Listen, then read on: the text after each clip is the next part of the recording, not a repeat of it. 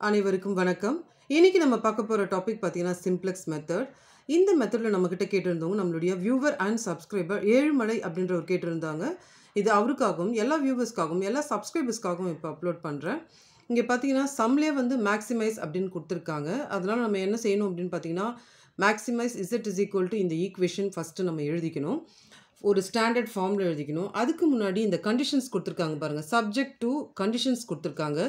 இங்க வந்து நமக்கு இந்த இன்ஈக்வாலிட்டீஸ்ன்னு சொல்லுவாங்க. Less than R equal two, greater than R equal two இது எல்லாத்தையும் வந்து நம்ம என்ன செய்யணும் அப்படின்னு பார்த்தீங்கன்னா, ஈக்குவல் டூல நம்ம மாத்திடணும். ஸோ அது எப்படி நம்ம மாத்துறது அப்படின்னு பார்த்தீங்கன்னா, முதல்ல வந்து இத எடுத்துக்கலாம். இப்போ நம்ம இந்த இன்இக்வாலிட்டீஸை நம்ம ஈக்குவேஷனா மாத்துறோம். எப்படின்னா, இது கூட ஸ்லாக் வேரியபிள்ஸ் அப்படின்ட்டு நம்ம ஆட் பண்ணணும். ஸ்லாக் வேரியபிள்ஸ் அப்படின்றது S1, S2, S3 அப்படின்ற வேரியபிள்ஸ் வந்து நம்ம இங்கே ஆட் பண்ண போகிறோம். இந்த இடத்துல 1, 2, 3 இருக்கிறதால நம்ம S1, S2, S3ன்னு ஆட் பண்ணிக்கலாம். ஸோ முதல்ல வந்து 2x1 + x2 + S1 is equal to 50 அப்படின்னு நம்ம மாற்றிக்கலாம். இங்கே ஸ்லாக் வேரியபிள் ஆட் பண்ணும்போது ஈக்குவல் டு நம்ம கொடுத்துக்கணும். ஸோ ஃபர்ஸ்ட் ஈக்குவேஷன் முடிஞ்சிருச்சு. இப்போ second equation 2x1 + 5x2 + S2 is equal to 100. அடுத்தது இது 2x1 + 3x2 + S3 is equal to 90. So இந்த மாதிரி நம்ம வந்து கொண்டு வந்துட்டோம். இப்போ நம்ம என்ன செய்ய போகிறோம் அப்படின்னா, இந்த ஈக்குவேஷனை ஸ்டாண்டர்ட் ஃபார்முக்கு நம்ம மாற்ற போகிறோம். ஸோ ஸ்டாண்டர்ட் ஃபார்முக்கு எப்படி மாற்றுறது அப்படின்னா, standard form maximise Z is equal to அங்கேயே கொடுத்துருக்காங்க இல்லைங்களா, 4x1 + 10x2ன்னு கொடுத்துருக்காங்க இல்லைங்களா. இது கூட நம்ம என்ன பண்ணணும் அப்படின்னா, 3 வேரியபிள் ஆட் பண்ணியிருக்கோம் இல்லையா, அதை வந்து நம்ம 0s1 + 0s2 + 0s3 அப்படின்ட்டு நம்ம அதை மாற்றிக்கணும். இப்போ இது எல்லாத்தையும் நம்ம என்ன சொல்லுவோம் அப்படின்னு பார்த்தீங்கன்னா, CB coefficients. So CP coefficients அப்படின்னு சொல்லும்பொழுது, இப்போ S1, S2, S3னா அப்போது கோஎஃபிஷியன்ட்ஸ் பார்த்தீங்கன்னா 0, 0, 0. அப்போ நம்ம டேபிளில் நம்ம கொடுக்கும்பொழுது சிபிக்கோட கோஎஃபிஷியன்ஸாக நம்ம 0, 0, 0ன்னு கொடுக்கணும். இதை ஞாபகம் வச்சுக்கோங்க. நம்ம டேபிள் பண்ணும்போது அதை நம்ம பார்த்துக்கலாம். இப்போ நம்ம என்ன செய்யணும் அப்படின்னு பார்த்தீங்கன்னா, இனிஷியலாக ஒரு சிம்ப்ளெக்ஸ் டேபிளை க்ரியேட் பண்ண போகிறோம். இப்போ இனிஷியலாக ஒரு டேபிள் க்ரியேட் பண்ணியிருக்கோம். அதாவது ஃபஸ்ட்டு டேபிள். இதில் நீங்கள் என்ன செய்யணும்னா, CJ அப்படின்னு கொடுத்துட்டு, நம்ம அந்த ஈக்குவேஷனில் வந்து ஸ்டாண்டர்ட் ஃபார்மில் கொடுத்தோம் இல்லைங்களா, 4, 10, 0, 0, 0 அதை கொடுத்தோம் இல்லைங்களா, அதை வந்து இந்த இடத்துல நீங்கள் எழுதிக்கணும். இதை வந்து நம்ம என்ன பண்ணணும்னா, ரோ 1, ரோ 2, ரோ 3 அப்படின்னு நம்ம போட்டுக்கணும். நெக்ஸ்ட்டு சிபி அப்படின்றது என்ன அப்படின்னா, நான் சொன்னேன் இல்லைங்களா, இதுதான் வந்து coefficient of S1, S2, S3 உடைய கோஎஃபிஷியன்ட் தான் வந்து சிபி கோஎஃபிஷியன்ட்ஸ் நம்ம எழுதியிருப்போம். இந்த இடத்துல 0, 0, 0. அப்போ நம்ம என்ன எழுதணும்னு பார்த்தீங்கன்னா, இந்த இடத்துல 0, 0, 0 அது எதுக்கு அந்த கோஎஃபிஷியன்ட் பார்த்தீங்கன்னா, இது வந்து S1க்கு, இது வந்து S2க்கு, இது வந்து S3க்கு. ஸோ அதுதான் வந்து நமக்கு இந்த இடத்துல நம்ம என்ன பண்ணுறோம், S1, S2, S3 அதனுடைய கோஎஃபிஷியன்ட் 0, 0, 0 அப்படின்றத நம்ம என்ன பண்ணோம்னா, நம்ம டேபிளில் கொடுத்துக்கணும். இப்போது இந்த XBன்னு இருக்குது இல்லைங்களா, இந்த XB அப்படின்றது என்ன அப்படின்னா, ஈக்குவல்ட்டுக்கு அந்த பக்கமாக இருக்கிற வேல்யூஸ் 50, 100, 90 இதை தான் நம்ம என்ன பண்ண போகிறோம், இங்கே கொடுக்க போகிறோம். ஸோ 50, 100, 90 கொடுத்துக்கிறோம். இப்போ இதெல்லாம் நமக்கு என்ன கொடுக்க போகிறோம் அப்படின்னா, இந்த ஃபஸ்ட் ஈக்குவேஷன் பாருங்கள். ஃபஸ்ட் ஈக்குவேஷனில் நமக்கு என்ன இருக்குன்னா, 2x1 இந்த இடத்துல வந்து 1x2, S1 வந்து 1.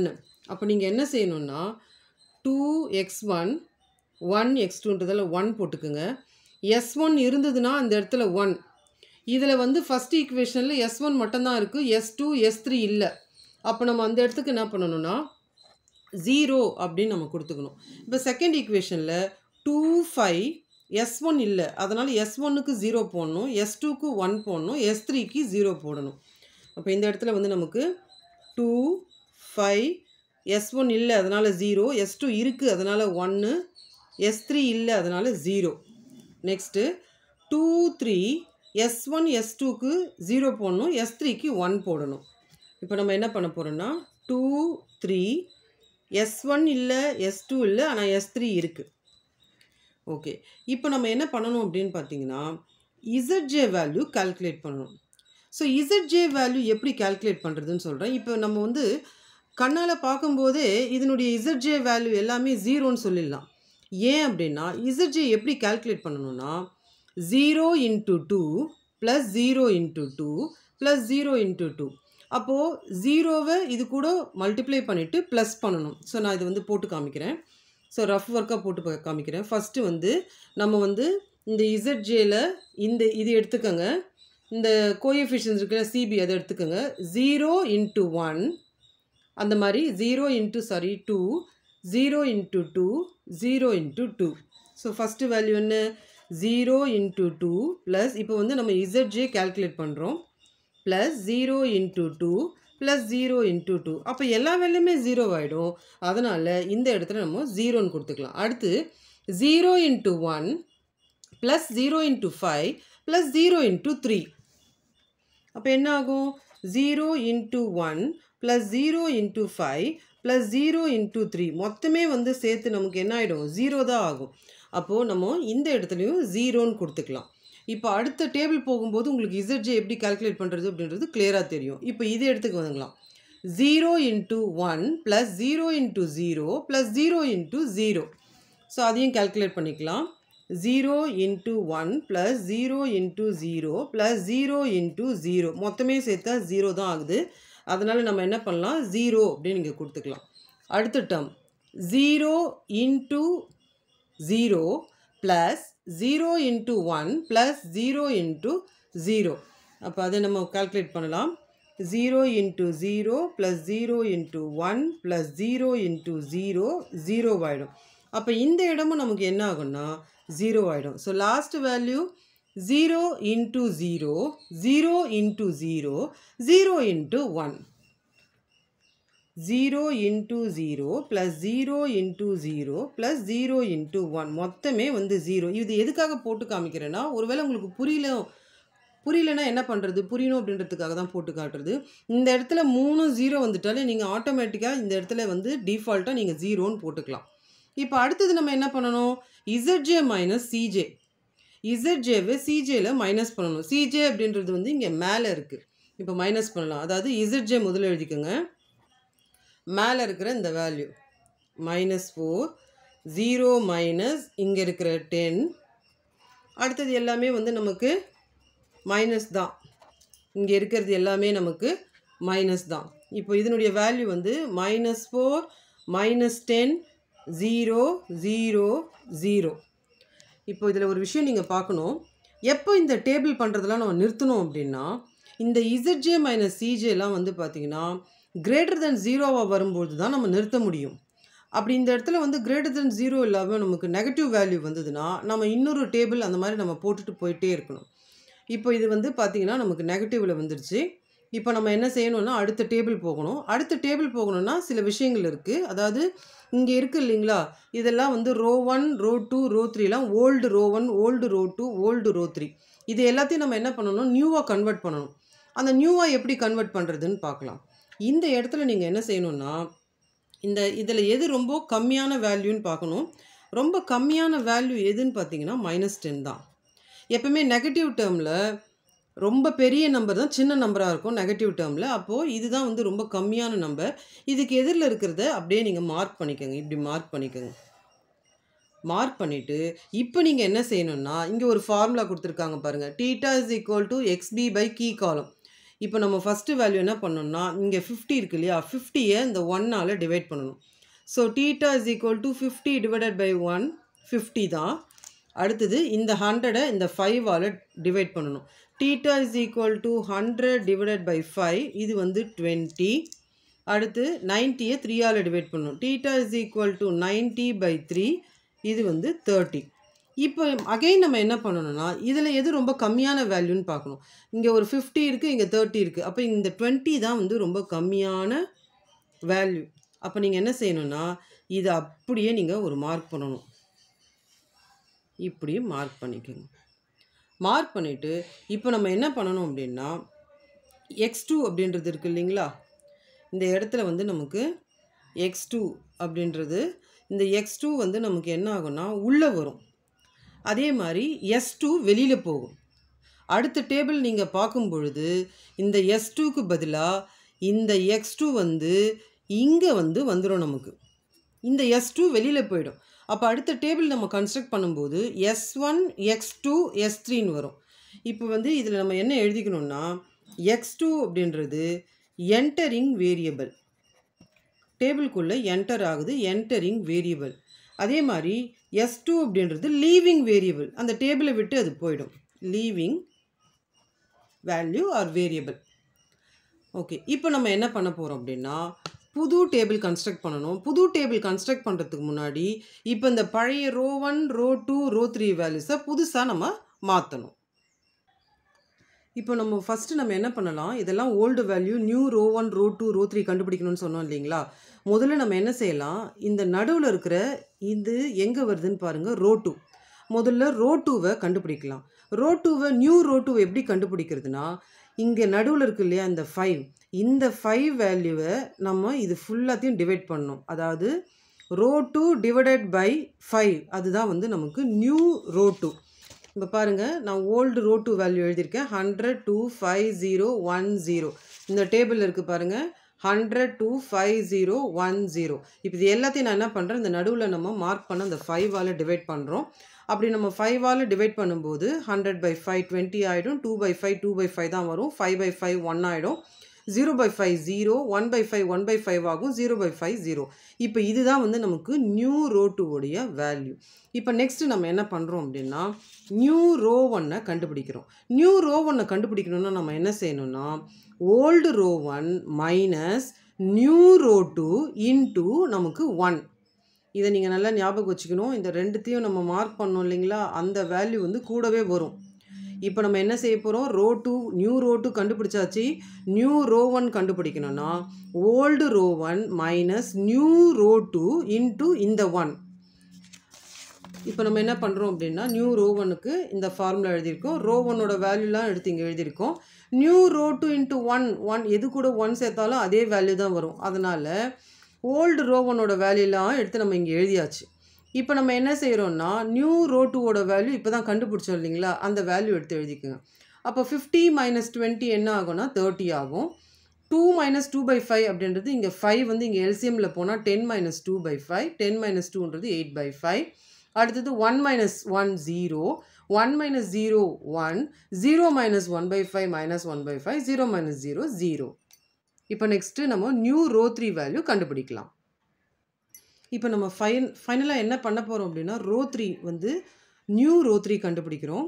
நியூ ரோ 3 எப்படி கண்டுபிடிக்கணும்னா ஓல்டு ரோ 3, ஓல்டு ரோ 3ன்றது என்ன 90 2 3 0 0 1. இந்த ஓல்டு ரோ 3 கூட மைனஸ் நியூ ரோ 2 இன்டூ இங்கே நடுவில் இருக்கிற 3.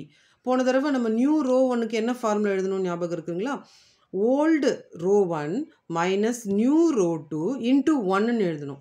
இப்போ நியூ ரோ 3க்கு நம்ம என்ன பண்ண போகிறோம்னா old row 3 minus new row 2 into 3. எதுக்காக நம்ம நியூ ரோ 2 எடுக்கிறோன்னா நம்ம ஃபஸ்ட்டு எடுத்த வேல்யூ பார்த்திங்கன்னா என்டரிங் வேரியபிள் வர வேல்யூ, அதனால தான் நம்ம இதை முதல்ல எடுத்து அடுத்த 2 ரோக்குமே இதை நம்ம யூஸ் பண்ணுறோம்.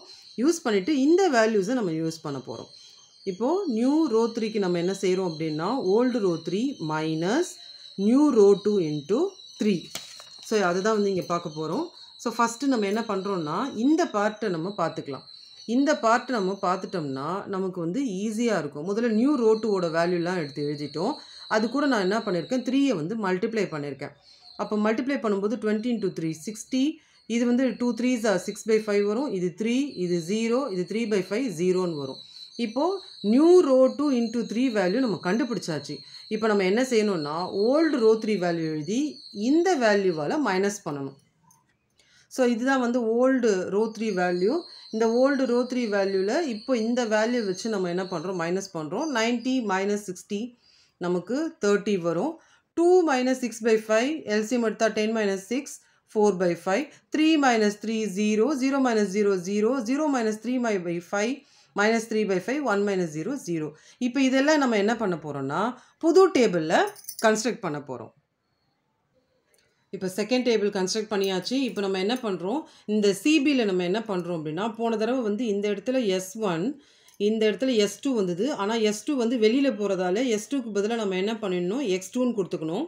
அதே மாதிரி S3, S3 ஓட S1 ஓட வேல்யூ 0, S3 ஓட வேல்யூ 0, X2 ஓட வேல்யூ வந்து நமக்கு 10. அதனால இந்த இடத்துல வந்து நம்ம 10ன்னு எடுத்து எழுதிக்கிறோம். அதே மாதிரி நம்ம கண்டுபிடிச்சோம் இல்லைங்களா, அந்த வேல்யூஸை இப்போ நம்ம எடுத்து எழுதிக்கணும். இது வந்து ரோ 1 ஓட வேல்யூ 38/5 0 1 -1/5 0. இது வந்து நியூ ரோ 1 உடைய value. Next new row 2 value 22/5 1 0 1/5 0. அடுத்து வந்து நமக்கு நியூ ரோ 3 ஓட வேல்யூ 34/5 0 0 -3/5 1. இப்போ நம்ம என்ன செய்யணும் அப்படின்னு பார்த்தீங்கன்னா, இப்போ ZJ வேல்யூ நம்ம கண்டுபிடிக்கணும். ஸோ ZJ வேல்யூ எப்படி கண்டுபிடிக்கிறதுனா, போன தடவை இந்த இடம் எல்லாமே வந்து 0வா இருந்தது. இப்போ ZJ வேல்யூ எப்படி கண்டுபிடிக்கிறது அப்படின்றது நம்ம பார்க்கலாம். இப்போ எப்படி கண்டுபிடிக்கணும்னா, 0 × 8/5 மல்டிப்ளை பண்ணணும். 0 × 8/5 ப்ளஸ் 10 × 2/5 ப்ளஸ் 0 × 4/5. இப்போ இந்த டேர்ம் 0 ஆகிடுமா?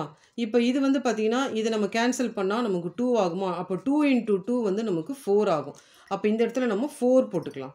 அடுத்தது 0 × 0 0 × 0 ப்ளஸ் நெக்ஸ்ட்டு வந்து 10 × 1 10 × 1 ப்ளஸ் 0 × 0 0 × 0. அப்போ இதுவும் போயிடுச்சுன்னா நமக்கு 10 மட்டும்தான் இருக்கும். அந்த 10 வந்து இங்கே கொடுத்துக்கலாம். நெக்ஸ்ட் 0 × 1 10 × 0 0 × 0 0 × 1 ப்ளஸ் 10 × 0 ப்ளஸ் 0 × 0 மொத்தமே 0. அதனால் இந்த இடத்துல நம்ம 0 கொடுத்துக்கலாம். அடுத்து 0 × -1/5 ப்ளஸ் 10 × 1/5 ப்ளஸ் 0 × -3/5 0 × -1/5 plus 10 × 1/5 plus 0 × -3/5. இப்போ இதுவும் போயிடுச்சுன்னா நமக்கு இதை கேன்சல் பண்ணால் நமக்கு 2 ஆகும். அப்போ நமக்கு இந்த இடத்துல வந்து நம்ம என்ன பண்ணலாம்னா 2ன்னு எழுதிக்கலாம். இப்போ அடுத்து 0 × 0 plus 10 × 0 plus 0 × 1 0 × 0 plus 10 × 0 plus 0 × 1. அப்போ இதுவும் எல்லாமே வந்து 0. அப்போ நமக்கு என்ன ஆகும்னா இது 0 ஆகிடும். இப்போ அடுத்த ஸ்டெப் என்ன? ZJ minus CJ. ZJலேருந்து CJ வந்து நம்ம கால்குலேட் பண்ணணும். இப்போ இது ZJனா அப்போ CJ இங்கே இருக்குங்க இல்லையா? அப்போ -4 இது 0 ஆகிடும். இங்கே 10 இருக்குது, இங்கே 10 இருக்குது. அப்போ -10 0. நெக்ஸ்ட்டு 0 - 0 0 0 - 0 0. இந்த இடத்துல 2 மைனஸ் இங்கே இருக்கிற 0 2. அதே மாதிரி 0 - 0 0. ஸோ நம்ம அந்த ப்ராப்ளமில் நம்ம ஏற்கனவே என்ன சொல்லியிருக்கோம் அப்படின்னா, எப்போ ZJ minus CJ greater than or equal to 0 வருதோ அப்போ இந்த ஐட்ரேஷனை நம்ம ஸ்டாப் பண்ணணும். இங்கே பார்த்தீங்கன்னா எல்லாமே நமக்கு பாசிட்டிவ் வேல்யூ வருது. அதனால் நம்ம என்ன பண்ணுறோம், இதோட இந்த டேபிளோட நம்ம சிம்ப்ளெக்ஸ் மெத்தடை ஸ்டாப் பண்ணிக்கிறோம். ஸ்டாப் பண்ணிவிட்டு நம்ம ஃபைனலாக வந்து ஆன்சர் எடுத்து எழுதணும். என்ன எடுத்து எழுதணும் அப்படின்னு பார்த்தீங்கன்னா, since all ZJ minus CJ greater than or equal to 0 the solution is optimal solution எழுதிட்டு இந்த இடத்துல x1 ஓட வேல்யூ 0 x2 ஓட வேல்யூ 20. அது எப்படி வருதுன்னு பார்த்தீங்கன்னா, இப்போ இந்த இடத்துல வெறும் வந்து நமக்கு x2 வேல்யூ மட்டும்தான் வருது. அந்த x2 ஓட வேல்யூ வந்து நம்ம இங்கே 20ன்னு எடுத்துக்கிறோம். x1 இங்கே இல்லை. அதனால் நம்ம என்ன பண்ணுறோன்னா x1க்கு 0 எடுத்துக்கிறோம். இதை வந்து அந்த ஈக்குவேஷன் ஃபஸ்ட்டு கொடுத்தாங்க இல்லைங்களா, அந்த ஈக்குவேஷனில் நம்ம கொடுக்கணும். இந்த ஈக்குவேஷனில் கொடுக்கணும். இப்போது 4 × x1 ஓட வேல்யூ 0 ப்ளஸ் 10 × x2 ஓட வேல்யூ 20. இது போயிடுச்சுன்னா 10 × 20 200. அப்போது maximum Z is equal to 200. So இதுதான் வந்து நமக்கு ஃபைனல் ஆன்சர். இந்த வீடியோ உங்களுக்கு புரியும் நம்புகிறேன். தேங்க்ஸ் ஃபார் வாட்சிங் திஸ் வீடியோ.